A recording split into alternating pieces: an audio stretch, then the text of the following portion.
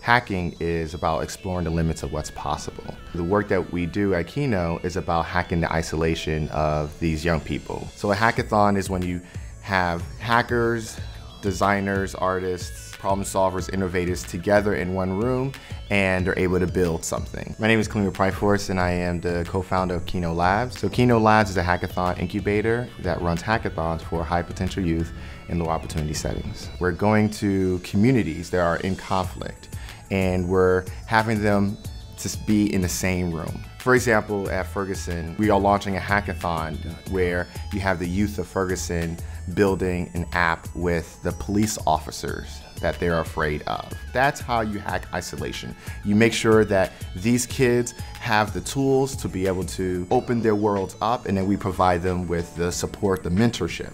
One of the things that I find really enjoyable about this work is being able to get people connected, to create community. It's a wonderful time to be in the social impact community, and it's because of the Campaign for Black Male Achievement. That the Campaign for Black Male Achievement has decided to expand the space, and that they can actually listen to this really funky idea of running hackathons where our kids can build the apps of their dreams.